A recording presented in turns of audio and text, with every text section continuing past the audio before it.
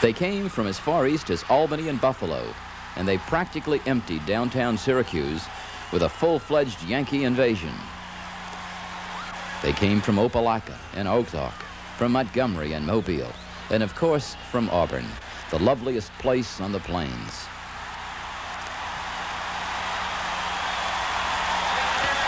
They came to New Orleans, undisputed entertainment capital of the South, to the Louisiana Superdome, undisputed as the world's greatest indoor sports center. They came to the 1988 U.S. F&G Sugar Bowl. It was the 54th consecutive Sugar Bowl Classic, the crown jewel of Southern football, now sponsored by U.S. F&G, United States Fidelity and Guarantee, one of the nation's outstanding insurance companies. And how sweet it was, this 54th Sugar Bowl, matching Syracuse, the men of orange, champions of the East, the Cinderella team of American collegiate football, winners of a record-setting 11 straight games, the first Syracuse team to ever reach that goal. Against the Auburn Tigers, the champions of the Southeastern Conference, considered to be among the 6 best teams in college football for 1987, and determined to prove that SEC football is America's best. The Orangemen of Syracuse were the darlings of the East. No one had ever dreamed they would complete an undefeated season, that they'd win 11 in a row, that they'd beat Penn State, Pitt, and Boston College. But when they did, and they did it impressively under the direction of head coach Dick MacPherson, college football's 1987 Coach of the Year. Auburn would win its way to the 1988 U.S. F&G Sugar Bowl with a season-ending victory over arch-rival Alabama, and with a team that wore Coach Pat Dye's signature well, the team tough on defense, high on spirit and determination. And so the stage for another classic New Year's battle in New Orleans was nicely set. Syracuse traveling from the center of the Empire State in search of completing a dream season and a possible National Collegiate Football Championship. Against Auburn, the pride of SEC football for 1987, host team for the 1988 U.S. F&G Sugar Bowl, continuing a long and distinguished tradition of fielding the best in the game. And ABC television, considered the best in the business of bringing live football video to America's living rooms, had a score of cameras working on its exclusive network coverage. And a near-record corps of sports writers and columnists jammed the Superdome press box, writers from the nation's leading daily newspapers and from the best in national sports weekly magazines. They were here poised to chronicle what would prove to be a thrilling game from start to finish.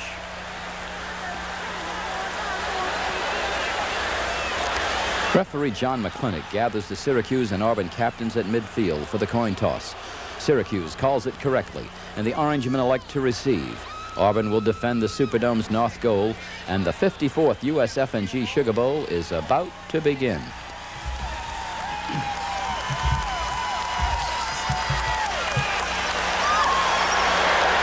Sugar Bowl.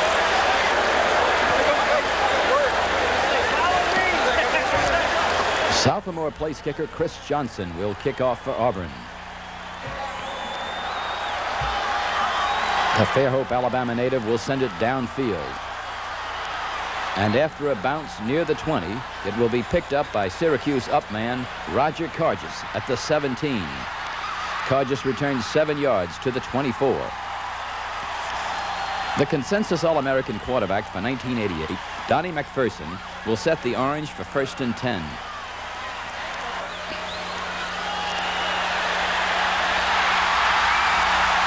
On the first play of the game, MacPherson goes to the air immediately to wide receiver Deval Glover for 17 yards. Perry Reed on the tackle.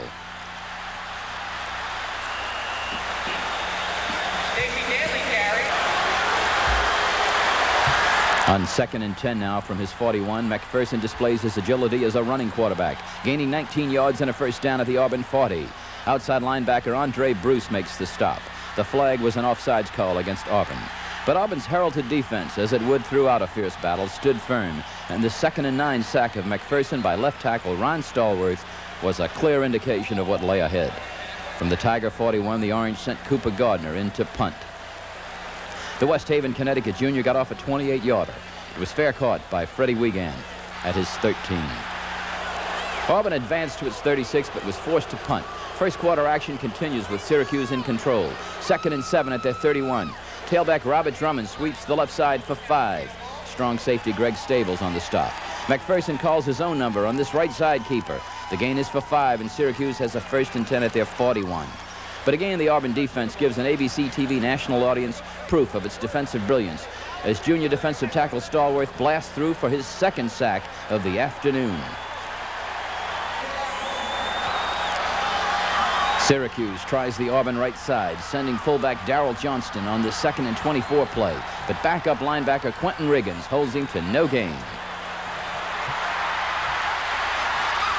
The quick kick has been a part of the Syracuse offense all season, and Coach Dick MacPherson figures this is as good a time as any for the play. Johnston is lined up in a deep running back slot. He gets the pitch, and he punts, and he gets an orange roll. It's a 42-yarder, and it's down by guard John Flannery at the Auburn 31. The Auburn offense gets the audience cranked up for sure on 1st and 10. Quarterback Jeff Berger sends a long lateral to wide receiver Duke Donaldson on the far right side. Donaldson in turn passes deep to super wide receiver Lawyer Tillman. On the run, Tillman carries down to the 10, where it's 1st and goal Auburn. The first down play lost 2, and then on 2nd and goal for the Tigers. From the 12, Stacy Danley goes up the middle for 6, but Auburn is flagged for illegal procedure.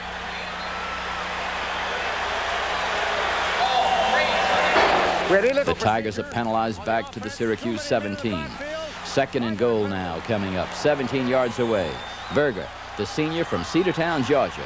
He looks for the talented Tillman. Lawyer is open, and Berger throws the perfect pass. Touchdown Tigers. Auburn leads with 5:47 left in the quarter. From ground level now, this fascinating view of the Berger to Tillman touchdown combination. Win Lyle would boot the point after, and Auburn has a 7-zip lead at the USF&G Sugar. And the cry of War Eagle will echo throughout the Superdome's west sidelines.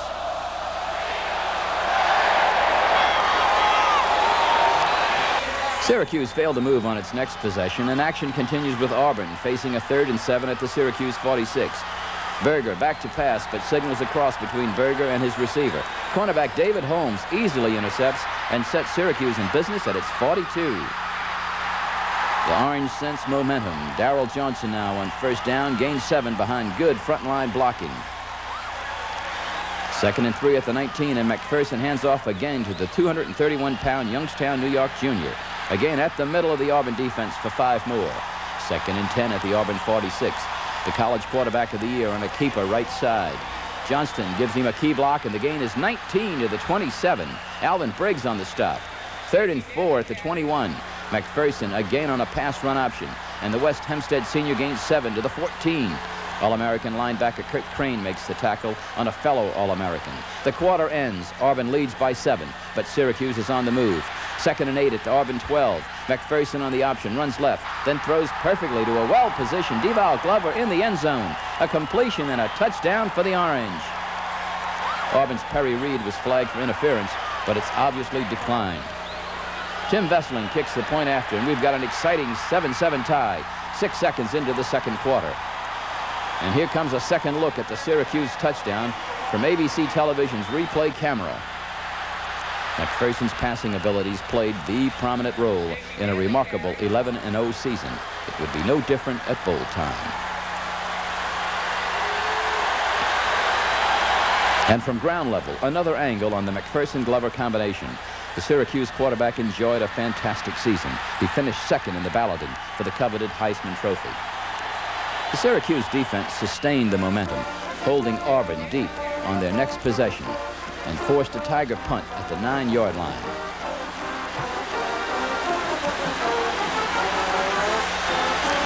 Brian Shulman back to punt. He's a good one, and he gets off this 46-yarder to Tommy Kane. Kane at the Syracuse 45. Kane picks up a great block from Marcus Paul, and he returns to the Auburn 42. 2nd and 7 now from the Auburn Tiger 39-yard line. MacPherson will find Glover open. And the gain to Glover is 19 at the Auburn 20-yard line. The Orangemen are seemingly in total control. But on 3rd and 8 at the Auburn 18, Auburn's rugged defense reasserts itself as Stallworth, for the 3rd time in the first half, comes through with a critical sack. He dumps MacPherson for a loss of 11 back to the 29. A 4th and 19 calls for the field goal unit. But Vesling's 46-yard effort will fall just short of the goal.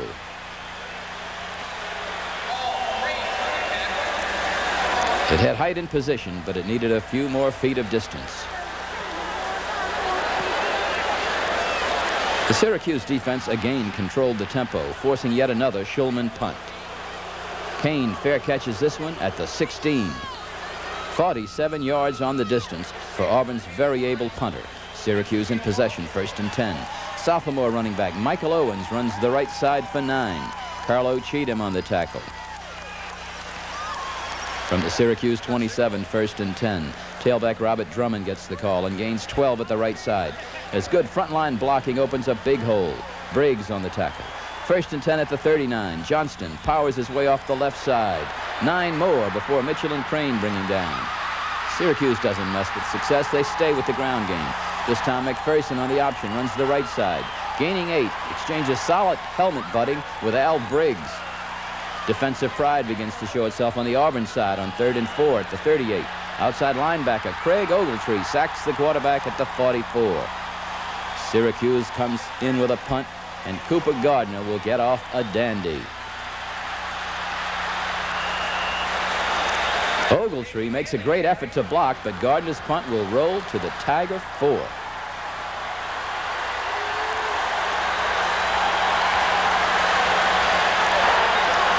Deep in their own territory now, Auburn is underway. We've got a 3rd and 9 situation at the 6, and Berger will be passing right side on a screen to Danley. The gain is 11, and the Auburn Tigers are off on a critical drive. 1st and 10 from the 17. Berger throws complete to Lawyer Tillman for a gain of 19. This junior wide receiver from Mobile should be a 1988 preseason All-American choice. From the 36, Berger is passing again on a sideline route to Freddie Wiegand, and the gain is 11, plus 15 more for a late hit assessed against the Orangemen. 1st and 10 now coming up from the Syracuse 38. Berger is forced to keep under pressure, but somehow manages to turn adversity into an 8-yard gain.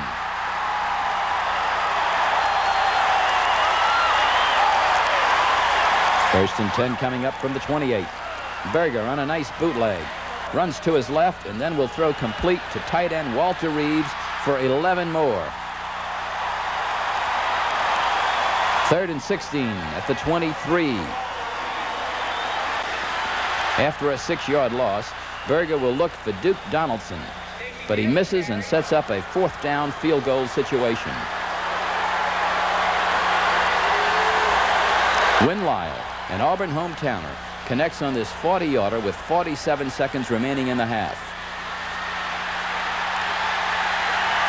It's good. Auburn takes a 10-7 lead into the locker room at halftime as a sellout Superdome crowd sits back to enjoy the performances of 2 outstanding university marching bands.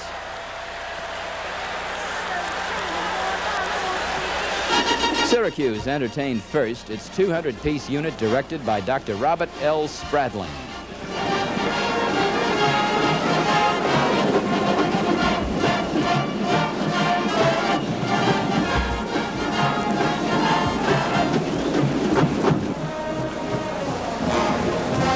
Then came the Auburn Band under the direction of Dr. Johnny Vinson. 325 young men and women comprised the Tiger Band. We'll be back with exciting second half action of the Sugar Bowl right after this message from USFNG. Tulane is down 14-0. But there goes little Monk Simons. With a body of men like those I see before me, No company can keep USF&G Insurance from increasing our business. Swinging Sammy ball for TCU from his own end zone. Incomplete. Automatic safety. The company that renders the best and quickest service is the company that's going to get the business. And Harry Gilmer's running for daylight for Alabama. The successful insurance agent can meet and vanquish a competitor in a fair encounter. The rush is on, and Welsh may have to run for Navy. We still believe in doing business one way and one way only, with independent agents. Georgia goes to Herschel Walker, and nobody's going to stop him.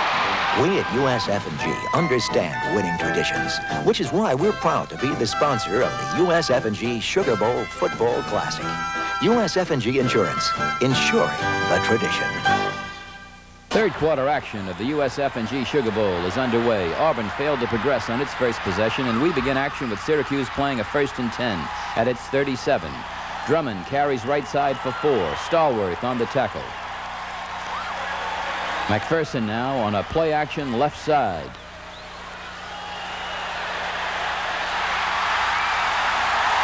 Donnie passing to Glover for 16 more and a first down at the 43.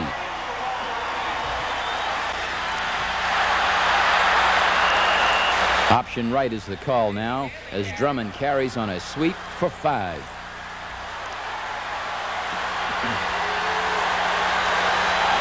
Kurt Crane on the tackle. 4 plays later, Syracuse is at the Auburn 27 with a 3rd and 5. Drummond will get the first down on a draw with Staples on the tackle.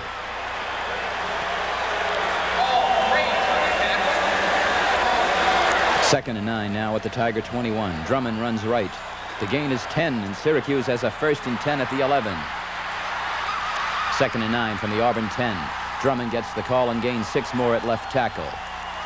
Crane will make the stop, but a delay of game call becomes a serious detriment to the Orange on the next play. 3rd and 8 now from the 9. Perhaps the most controversial of plays coming up in the Sugar. MacPherson passes for Glover. Glover in the end zone makes a desperate effort at the reception, but the nearest official rules it incomplete. Now let's take another look. Was it good or did it hit the ground as the official ruled? From the ABC television instant replay. A great shot of a very controversial play.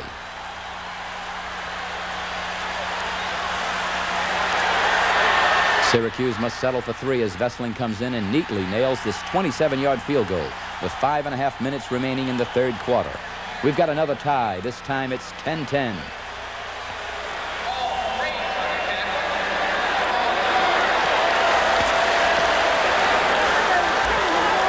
Vesling kicks off for Syracuse. Harry Mose on the receiving end for Auburn, and the freshman returns 30 yards to the Auburn 37. Syracuse held tough, forcing this 4th down punt by Schulman from the 37. It's another good one for Schulman, 44 yards, and a fair catch by Tommy Kane at the Syracuse 19. Auburn's defense stiffens, forcing a Syracuse punt. We pick up action with the Tigers at their 41. Danley finds a big hole on the left side and gains 11 before Marcus Paul brings him down. 3rd and 9 at the Orange 47. Berger finds Lawyer Tillman, and the pass is good for 17. The quarter ends with a 10-10 stalemate, and a thrilling 4th quarter is about to begin. 2 successive running plays gain only 3 yards, setting up yet another Auburn field goal situation. Win Lyle, the hometown hero, is more than up to the task. This 41-yarder will clear easily, and the Tigers are now up by 3, 13-10.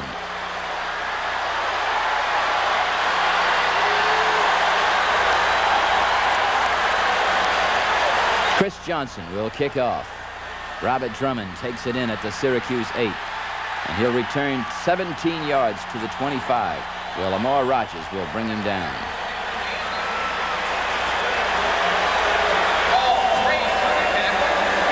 Quarterback Donnie MacPherson readies his arm as the Orangemen settle to the task of coming back again.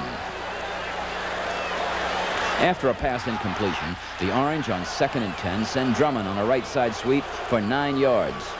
Free safety John Wiley on the tackle.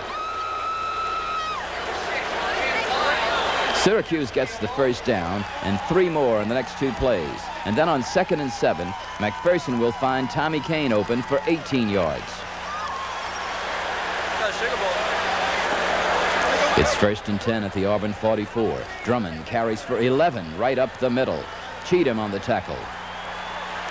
From the 33, the Syracuse front line continues to dominate on the series. Darrell Johnston from his fullback spot gets 12 more and again up the Auburn midsection.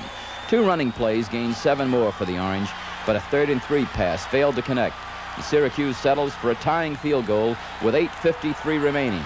Vesling's boot is perfect, a 32-yarder. The score is tied for the 3rd time in the game. It's 13-13. Auburn's next possession began at their 29, but carried only to their 35, where Berger was sacked. Shulman was called on again to punt, and his next one is a 50-yarder, aided by an Auburn roll.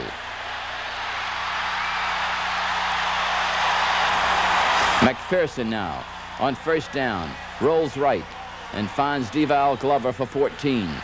John Wiley covers for Auburn. 2nd and 8 at the 40. MacPherson scrambling under pressure, picks up 7 before Wiley again makes the stop. From the 47, the Syracuse quarterback picks up the 1st and 10 on this keeper right up the middle. 2nd and 10 now. MacPherson will go back into the pocket. He'll fire complete to Johnston for 6. Greg Staples on the tackle. It's 3rd and 4 at Auburn's 44. MacPherson, under relentless defensive pressure, gets off another completion to Glover. 13 yards and a 1st down at the 31. But the Orangemen will lose 3 when right tackle Nate Hill will jump over MacPherson on the next play.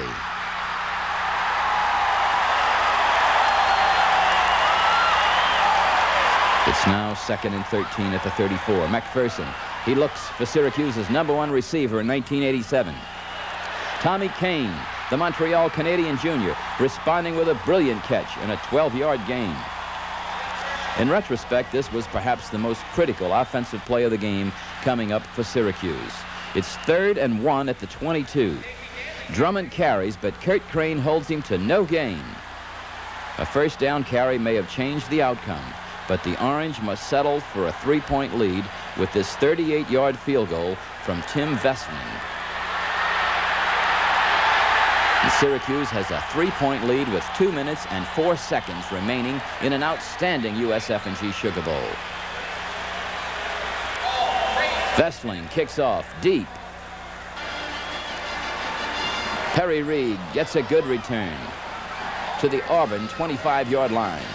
The Tigers must now travel 75 yards if they are to win this 54th Classic. 1:59 remains on the clock.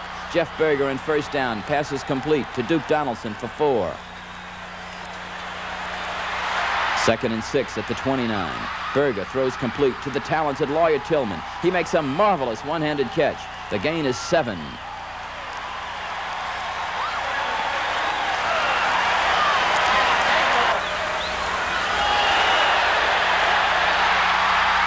From the 36, Berger passing complete again. This time to Stacy Danley for 7 more. A completion to fullback Reggie Ware loses a yard, but on 3rd and 4, Berger will hit Donaldson again for 6, and the Tigers will have a 1st down at their 48. The clock is critical for Auburn. Auburn carefully mixing timeouts and out-of-bounds carries to control time as the drive continues now with Berger hitting wide receiver Scott Bolton for 18. Auburn is now at the Syracuse 34. Berger's next 2 passes are ineffective, but on 3rd and 10, he'll get 4 on a completion to Danley.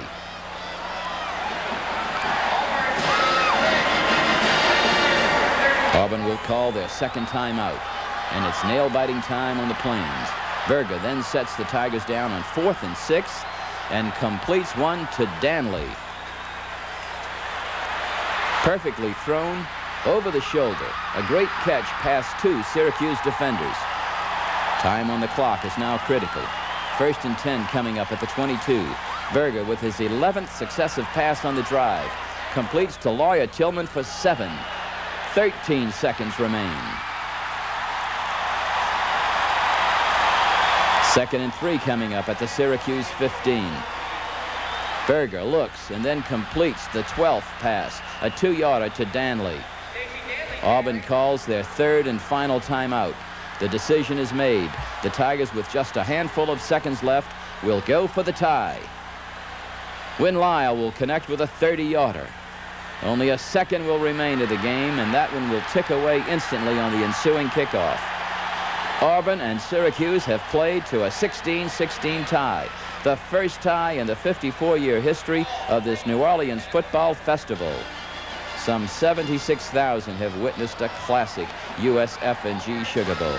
It just doesn't get any better or closer. And here are post-game locker room comments. First from Coach MacPherson. We were thrilled when we got the invitation. And we were more thrilled as we hang around here for a while. There's no doubt in my mind the second bowl game in existence is without a doubt the best bowl game. Because there's a chance for everybody in America to get here. And that's why it's the best, because it's the biggest, pays the most. It has New Orleans, Louisiana, which is a fantastic place for young people to be. And a lot of teams in America can dream here and they're not shut out. And from Pat Dye of Auburn. Teams overcome a lot this year, and they overcame a lot out there tonight. I don't know how you saw it, but we ended up with 3 down linemen and playing 2 freshman cornerbacks the whole ball game. So I was proud of the way our defensive football team played against a great Syracuse offense. And offensively, I was a little disappointed in the way we played. We weren't consistent enough, and of course, Syracuse got a good, solid defensive football team. A lot of credit's got to go to them. I was extremely proud of Jeff Berger and our offense in the clutch plays, coming down the wire. Stacy Danley and Scott Bolton and Lawyer Tillman made the plays he's made all year long. But class, clutch, character, quality, whatever you want to name it, coming down at the end, and that's the game is history. You have been viewing highlights of the 1988 USF&G Sugar Bowl, featuring the 1987 SEC champion Auburn Tigers and the undefeated Orangemen of Syracuse. This program has been produced in cooperation with USF&G, United States Fidelity and Guarantee, one of America's great insurance companies, insuring the future of the Sugar Bowl. And special thanks from the USF&G Sugar Bowl to ABC Television Sports and Mr. Dennis Swanson, President, for the use of action footage from their telecast. These highlight films were edited by David Snowdy, produced and narrated for the USF&G Sugar Bowl by Jerry Romig. From the Louisiana Superdome in New Orleans, thanks for watching.